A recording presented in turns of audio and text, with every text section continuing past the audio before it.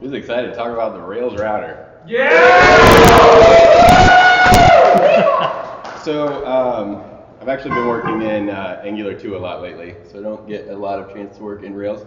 But Ryder and I work on our final project that we did for the Iron Yard still, most weekends. So that's fun times. And the other day we were modifying one of the routes in our routes file, and I was like, how does this actually work? Like, really? How it do that? And so I kind of spent a few days looking into that, and it turns out that is a much deeper question than I ever anticipated, and I learned a lot, so now I want to share what I've learned with you guys. So, let's get started. So the first thing we should do, before we talk about how it do, is maybe what it do, because I know a lot of you have not actually touched a Rails app yet, so it would probably be helpful to know what I'm even talking about.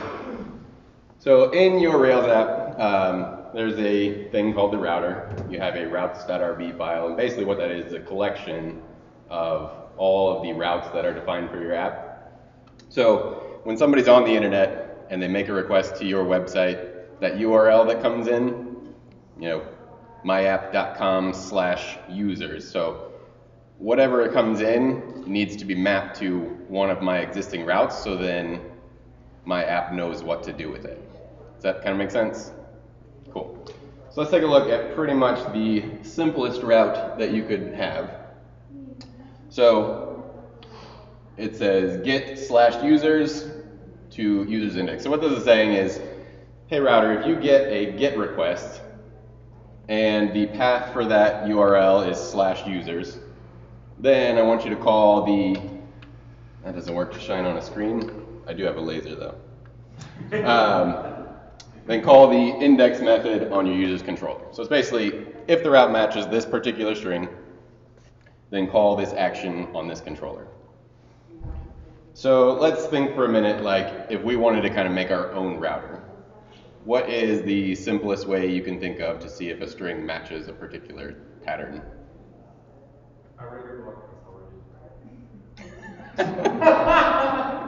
I did write a blog post of all this, so yeah, you can read that too.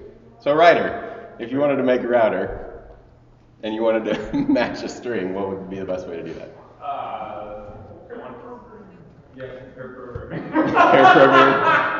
A regular expression, maybe? We could do a match with a regular expression? Maybe. So yeah, we can totally do that. So this is basic if block. So if our URL path matched the regular expression that matches /users, then we would call the user's index. Otherwise, if this is our only route, then we didn't find any route that matches, and we would do a 404 not found, right? Make sense?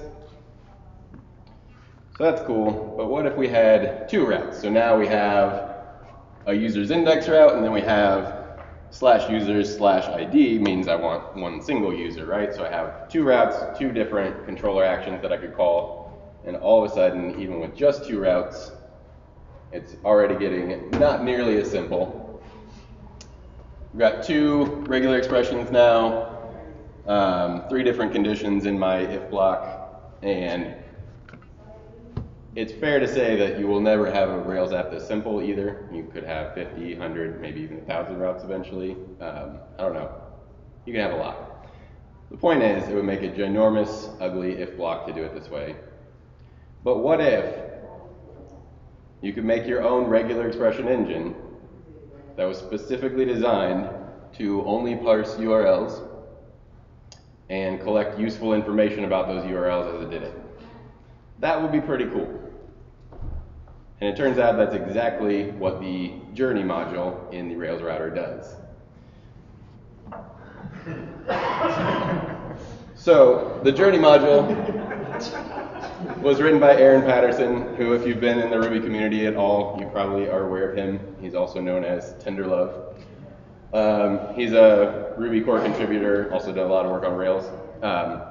So he wrote this. It was added originally in Rails 3.2, officially merged with Rails 4.0, and it's been the routing solution ever since. So it's an open source module, right? We could just go read the README and see how it works, right? Well, it turns out the README is not so great. this is what it says. Well, that's cool. There's probably a synopsis portion too, right? Well, there is. And it says, too complex right now, frowny face. That sounds about right. Yeah, and honestly, it's not a lie. It's pretty complex. And even in the time we have here, this is going to be an extremely high-level overview because we have to start all the way back on how to read. So, if we're trying to teach a computer how to read URLs, we should probably think about, well, how do you read anything? So, take the simple sentence, my cat eats the food. So, you probably don't really think about it when you read it at this point, because I at least hope that you've been reading for a while in your career. But think about like a little kid reading. What do they do when they read a sentence? Right, sound out every word. So, and that's pretty much how we're going to do that. So first, you get, what's the first word? My, which is what type of word? Adjective. Technically a possessive adjective, yes. So, but yes, it's an adjective, and it's the string my. Next up, we have cat, which is what? A noun. And then we've got eats, which is? Verb. You guys are so good at this. And then we got another adjective, the, and food, which is also a noun, right? So this process of breaking things up, generally, is called tokenizing. And so this is the same way pretty much any computer language works. The first thing it does is take whatever you input and break it up into the smallest meaningful pieces that it can. Journey does pretty much the same thing. And you can see that it uses Ruby's built-in string scanner class to do that. You can open Rails console and type these things and it will actually do it for you. So first make an instance of the Journey scanner, call the scan setup method on it, and just give it any URL, so like /users/ID. And then you can call next token on it.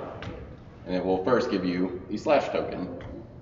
Call it again, and it will give you the literal token users. Then it will give you another slash, and finally a symbol of ID.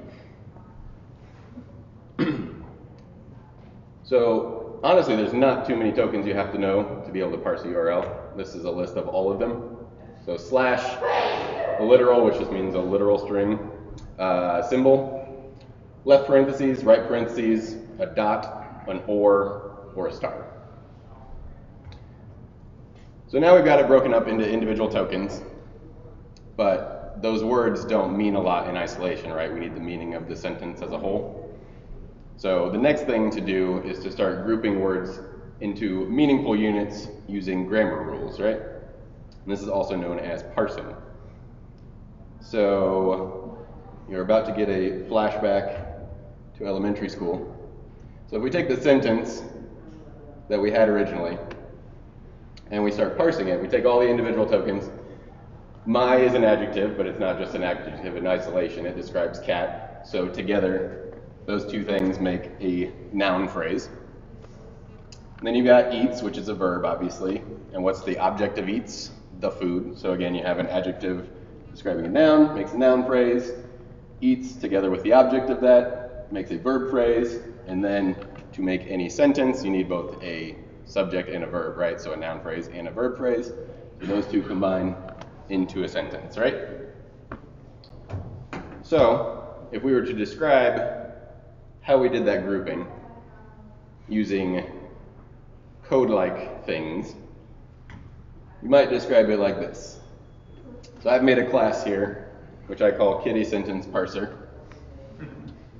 The next thing in that class is a list of all the tokens that we'll need to describe this. So we've already seen all the tokens. We just have nouns, verbs, and adjectives. And then I'll use the rule keyword to start listing all the rules that I have.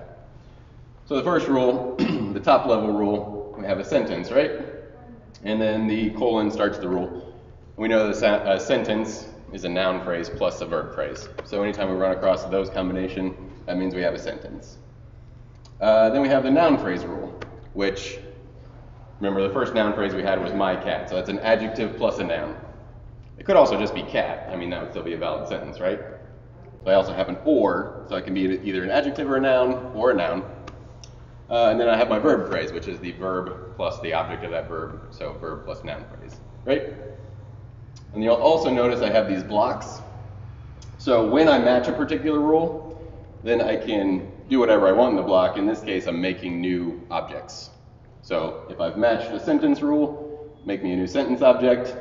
The value object is what you get from the items that you're matching on. So like val 0 here would be the noun phrase, val 1 would be the verb phrase. And I can make a new object using those. Make sense so far? Sweet. So as you may have guessed, these are actually not imaginary syntax. This is actually syntax for rack. It is a built-in parser generator for Ruby. It's a derivative of YACC, Y-A-C-C, which is yet another compiler. They're really good with abbreviations. We're about to get into another really good abbreviation. Rack is a Lawler parser, which, as we all know, stands for look ahead, left reversed, rightmost derivation. And that is totally not the right number of words for that acronym. That's how I force my kids to look both ways. But basically what that means in layman's terms is our parser is just going to read tokens left to right and try to match our grammar rules as we go. And if I can't match a rule, then I'm going to look ahead at the next token to see if I can then match a rule. So let's see how that works to parse our sentence. So your parser basically has the grammar stack, what it's currently evaluating, and then it has the rest of the tokens. So the first token it shifts over into the grammar stack is the word my, because it's the first word in our sentence, which was an adjective. Do I have any rules that match just an adjective by itself? I do not, meaning I need the next token to figure out what to do. So now I've got my cat, so I've got adjective noun. Do I have a verb or a rule for that? I do, so I make a noun phrase, right? So we match this rule. I also make a noun phrase object, and I convert that to this is now a noun phrase. So that's what's known as a reduce. So I'm taking the tokens and reducing them using a rule. Go ahead and get the next token. Do I have a noun phrase verb? I don't. So I grab the next one. Do I have verb and adjective or noun phrase verb adjective? I don't have that either. So I'm going to take the last token. And now I have noun phrase, verb, adjective, noun. I do have adjective noun, so I do one reduce. So I reduce adjective noun to a noun phrase, and I have noun phrase, verb, noun phrase. I also now match verb, noun phrase, so I can reduce again to noun phrase, verb phrase, and that matches my top level sentence rule, so it all reduces to a sentence. So that is how we got this tree-like structure. And actually, it is a tree. It's a syntax tree. So it's pretty common stuff in computer science, and you see them all over the place. So Journey basically does the same thing.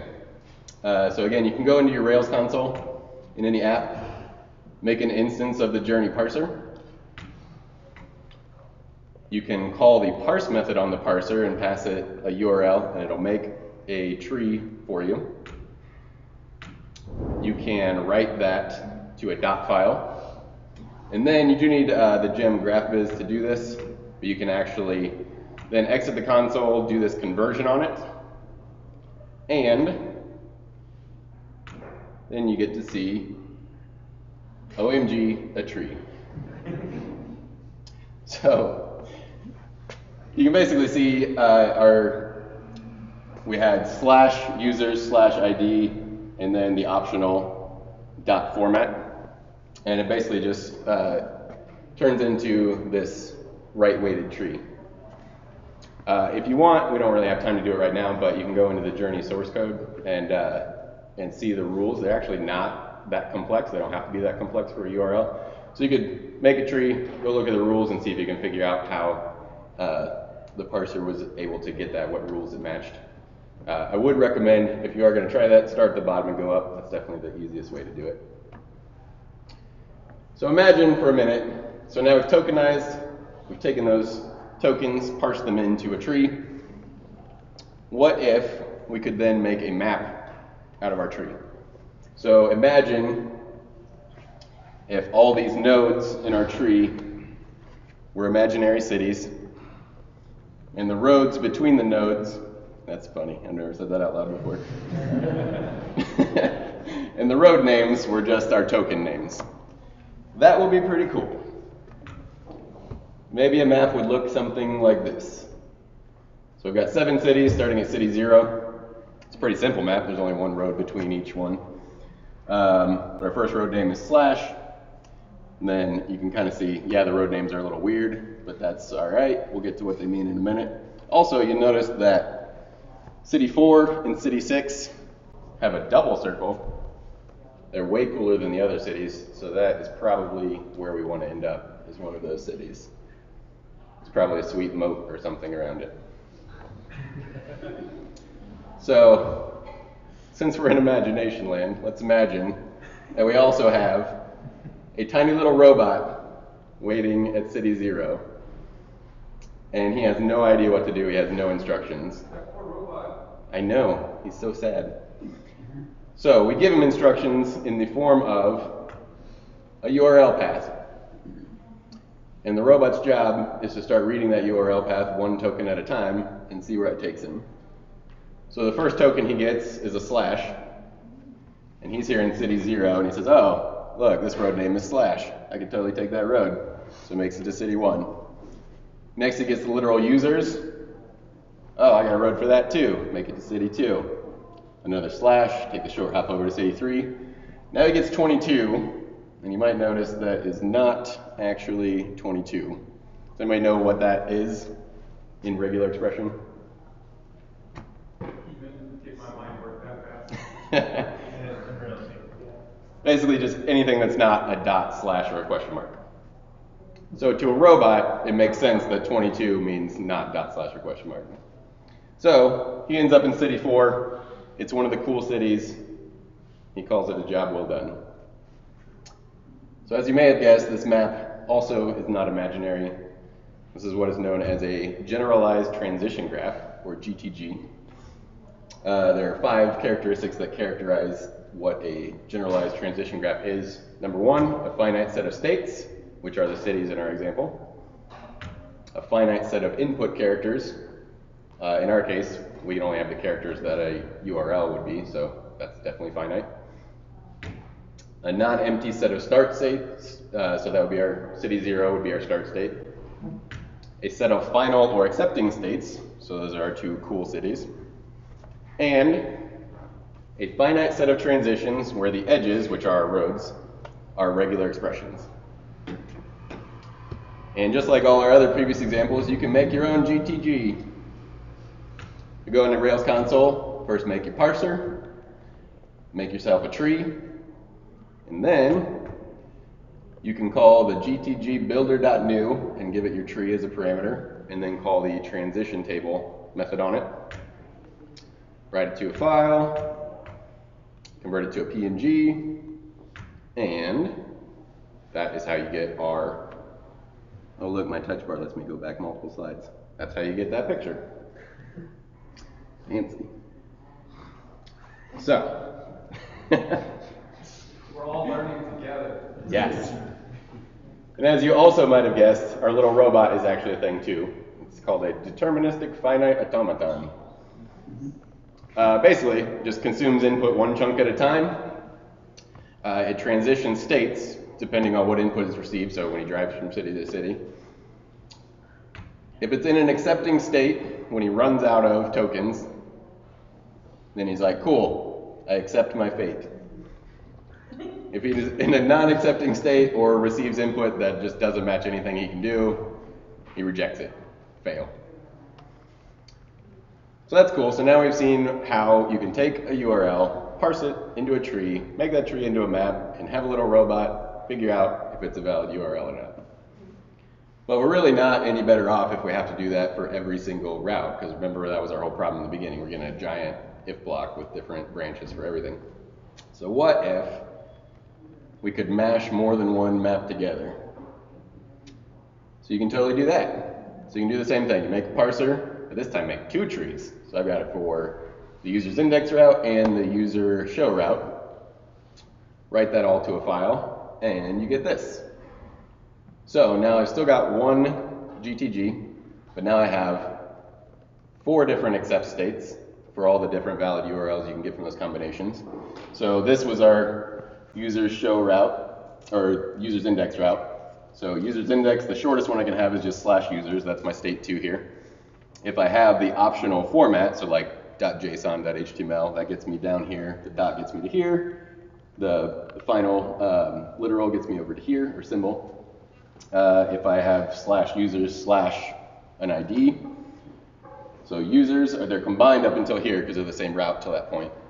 Then I get the /, I get my ID number, that gets me to state 5, so that's also an accept state. And then if I have my optional format, that gets me to dot, whatever my format is, and that final accept state. So, again, we do not have just 2 routes generally. We have lots of routes. And there is actually a built-in visualizer in Rails. So you can call this in any app that you have written. So just go into the console, write that file to whatever you want to name it, just .html. It's just Rails application routes router visualizer. And that will give you, so I have made one. I've got a cat's resources and a user's resource, and this is what you get. Pretty fancy, right? I don't think we see this. Oh, you cannot see that. Totally fancy. How do I get it over there?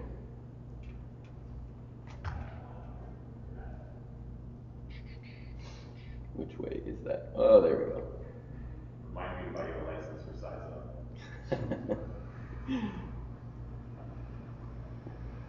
So you can see, everybody starts from state 0, and our simplest route is just a /, right? So cool, that's an accept state. Then you've got your built-in Rails routes down here, this giant tree. I've got all my users routes here, and then I made a cats resource, so I've got all my cats resources up here. Not only that, but this is actually interactive too. So say I want to see /cats 22, it actually shows me which routes I hit. And if I give it something that's not valid, then you can see where it broke. So that is basically, at a very high level, how Journey works. So a quick recap, if I can figure out how to get back to my original screen, there we go. Journey uses its own regular expression engine to match routes. The steps are, it first tokenizes the route, and then parses the route using the rack rules. That makes the trees, mash them together into a generalized transition graph, make a finite automaton that walks the graph to figure out if you've made it to a valid URL or not. And if he ends up in an accept state, you have a match, and then your router can continue doing what it does. I hope you have enjoyed this journey into Journey in honor of last meetup, #dadjokes. If you would like to learn any more about this stuff, Ruby Under a Microscope is a really fun book. It goes a lot into the detail of how Ruby actually works. The first 2 chapters are all about parsers and compilers and things. So a lot of this came from that. There is a YouTube video, similar subject. He covers some things in less detail, some things in a lot more detail. But that's also a good one if you want to kind of look into it more. And then obviously the Rails repository, because Journey is just a module in there now, so would recommend looking through that as well. Any questions? Yeah. I will say, if this is way over people's heads and they're not as far into Rails as it made sense or Ruby, the guide on rubyonrails.org, this Rails routing from the outside in, is excellent and will show you how to write stuff. Yeah, if you actually want to write stuff, this is not helpful at all. So, I do want to make that clear. This is more like, how does it really work, you know? Yeah. Do you have any idea what they were doing before Tinderlove came along with Journey? You know, I don't know. I was kind of pressed on time getting ready for this. I do want to look into that and see like what the solution actually was before that. So I do know going to the solution made a pretty significant like performance boost, but I'm not sure what it actually was prior to that. And then I feel like you tricked us because we almost got there. What do we do to actually get into the controller method? Good question. Don't know yet. Okay. Totally fair. Yeah. Yeah, right. Do you think there's an easier way to do this? To do what? To do the router, to write the router. I don't know. I'm not an expert. I barely know how this works at this point, so yeah. I feel like, and I spoke too quick. The point is, parsers are a thing, right? Like switching parsers are a thing. They've been around for a really long time. So if you came up with something that was easier, then actually you'd probably be doing some groundbreaking stuff. Yeah, I mean, I will say from a computational standpoint, like, you know, preloading all the routes and making a giant state table off that does mean you can parse routes really quickly. I mean, it's just like the main things computers do, right? So, other questions? So if you really taught a computer how to read, like, not to get data or anything, but if you taught, like, how do you teach the computer the vocabulary?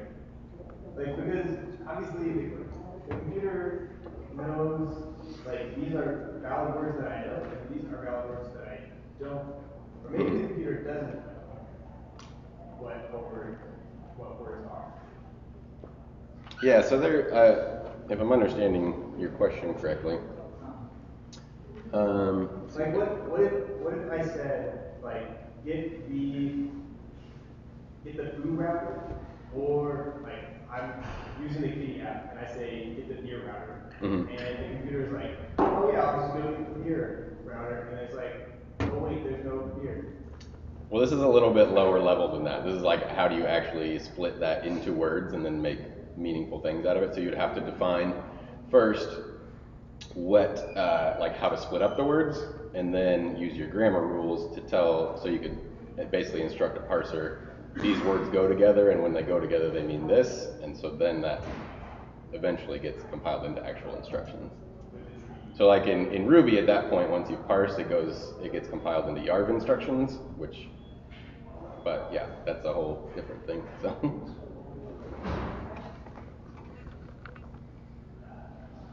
Yes? So when you load up your Rails app, it makes all these rules from your routes file, correct? That's my understanding, yeah. So does it save those routes as like an object, or does it like write the rules to a file somewhere? Do you know how that like works? It's stored in memory. Yeah. Okay. Interesting. I have no idea how they get to it, but it's sort of. Yeah. Yes. Like 1 year ago, you just started the diagram? Okay, that's all. I like to read.